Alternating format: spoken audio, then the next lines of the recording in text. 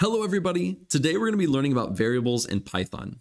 A variable is basically just a container for storing data values. So you'll take a value like a number or a string, and you can assign it to a variable, and then the variable will carry and contain whatever you put into it. So for example, let's go right over here. We're going to say x, and this is going to be our variable. We're going to say is equal to. Now we can assign the value to it.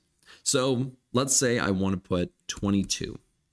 X is now equal to 22. So we won't have to write out the number 22 in later scripts that we write. We can just say X because X is equal to 22. It now contains that number. So now we can hit enter and say print. We'll do an open parentheses and we'll say X. Now I'm going to hit shift enter. And now it prints out that 22 because we are printing X and X is equal to 22. This is our value and this is our variable. One really great thing about variables is that it assigns its own data type. It's going to automatically do this. So we didn't have to go and tell X that it's an integer. It just automatically knew that 22 is a number. So we can check that by saying type and then open parentheses and writing X. And we'll do shift enter again. And this says that X is an integer type. Now we only assigned an integer to X.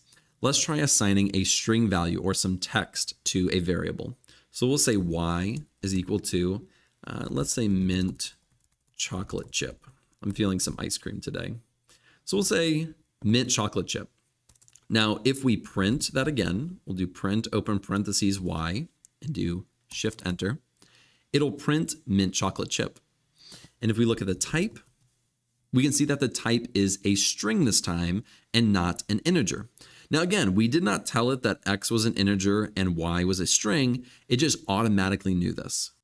Let's go over here really quickly. We're going to add several rows in here because we're about to write a lot of different variables and really learn in depth how to use variables. The next thing to know about variables is that you can overwrite previous variables.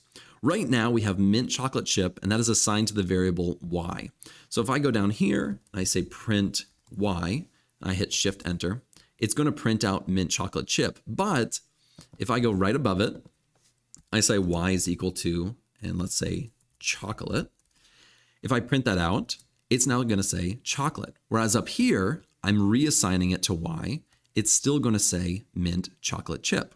So if I come right down here and I copy this, and I'm going to paste this right here, initially it is going to assign y to chocolate. But then right here, it will automatically overwrite y as mint chocolate chip. And when we hit shift enter, it's going to show mint chocolate chip. Variables are also case sensitive. So if I come up here and I say a capital Y, this is a lowercase y and this is a capital Y, it is going to print out the correct one instead of mint chocolate chip. And then if I go down here to the print and I type the capital Y, it will give us the mint chocolate chip. Up till now, we've only assigned one value to one variable, but we can actually assign multiple values to multiple variables. So let's do x, y, z is equal to, and now we can assign multiple values to all of those. So we can say chocolate, and then we'll do a comma, and then we can say vanilla, and then we'll do another comma and we'll say Rocky Road. Now, this is going to assign chocolate to X, vanilla to Y, and Rocky Road to Z.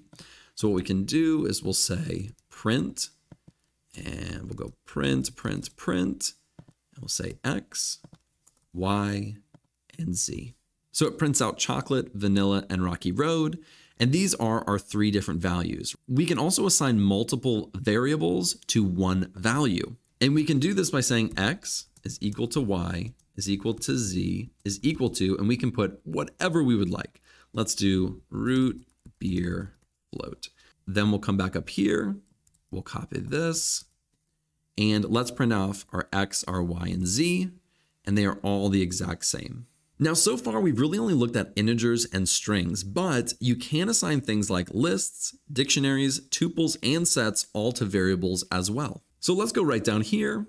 So let's create our very first list. I'm going to say ice underscore cream, is equal to, and that is our variable right there. The ice underscore cream is our variable. So now we're going to do an open bracket like this, and we're going to come up here and copy all of these values, and we're going to stick it within our list.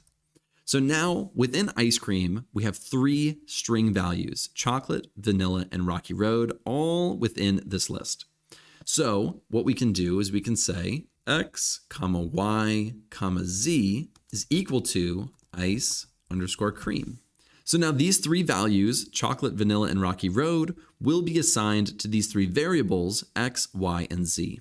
And we can copy this print up here, and we'll hit Shift Enter.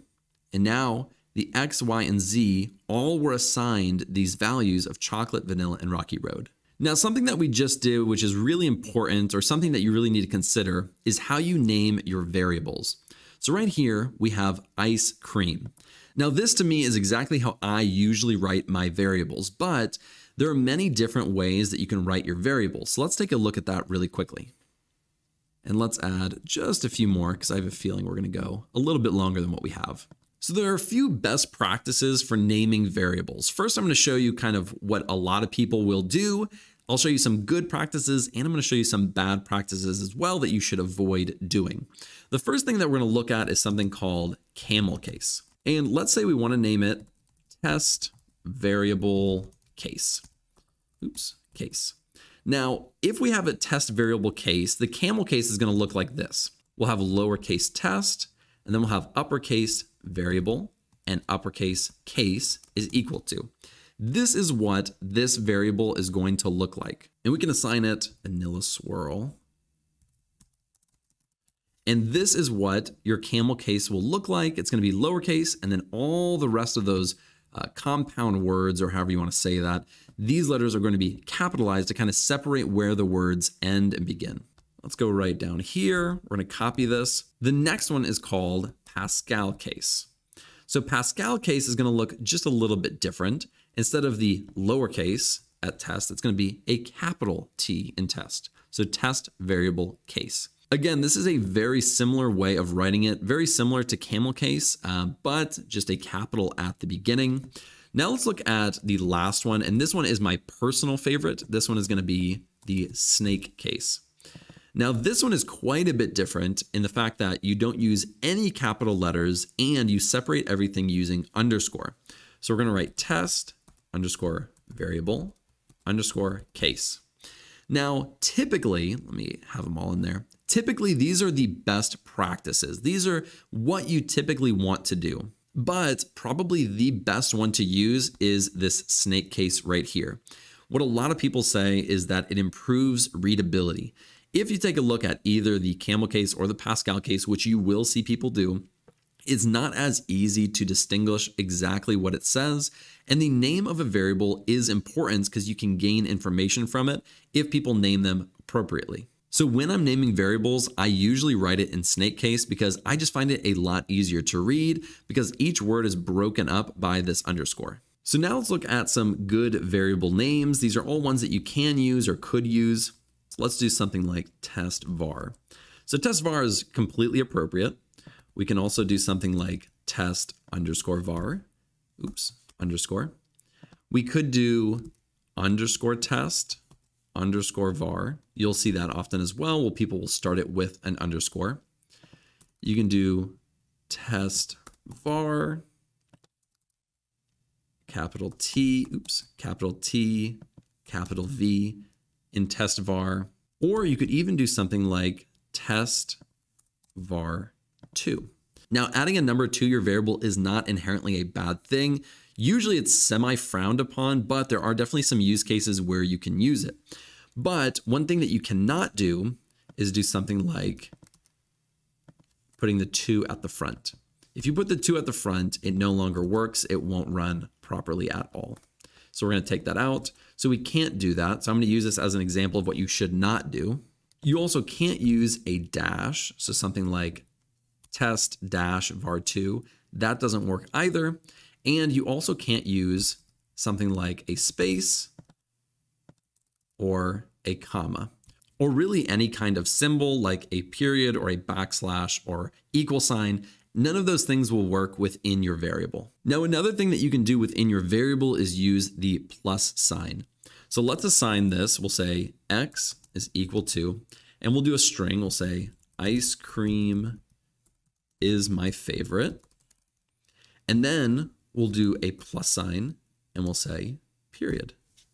Now, what this will do is it will literally add these two strings together. So let's do print and we'll do x. So now it says ice cream is my favorite. One thing that we cannot do in a variable is we cannot add a string and a number or an integer. So we can't do ice cream is my favorite 2. If we try to do that, it will give us this error right here. So in this error, it's saying you can only concatenate a string, not an integer, to a string. So only a string plus a string for this example. You can also do, and we'll say x is equal to, or we'll say y. We'll say y is equal to 3 plus 2. And it should output 5 because you can also do an integer and an integer. Now, so far, we've only been outputting one variable in the print statement, but you can actually add multiple variables within a print statement. So let's go right down here. We're going to say, let's give it some more right there. So we'll say x is equal to ice cream, and we'll say y is equal to is, and then the last one, z is equal to my favorite. And we'll do a period at the end. Now we can go to the bottom and we can say print x plus y plus z. And when we enter that, and when we run that, we get ice cream is my favorite. Now we can actually add a space before is, and a space before my, and when we hit shift enter, it says ice cream is my favorite. You can also do this exact same thing with numbers as well. So we'll say x is equal to 1, 2, and z is equal to 3. So this should equal 6. Now, one thing that we tried to do was assign to one variable a string plus an integer, and that did not work. But what you can do is you can take something like this and you can say ice cream, and we'll get rid of this one, and we'll get rid of the z. Now, saying plus is actually not going to work. Let's try running this. So again, we can't concatenate these, but what we can do in the print statement is we can separate it by a comma. So when we add this comma, it should work properly. Let's hit enter.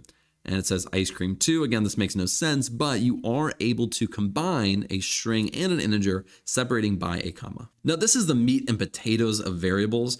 There are some other things as well, but some of those things are a little bit more advanced and not something I wanted to cover in this tutorial. Although we may be looking at some of those things in future tutorials, but this is definitely the basics, what you really need to know about variables. I hope that this video was helpful. If it was, be sure to like and subscribe below, and I will see you in the next video.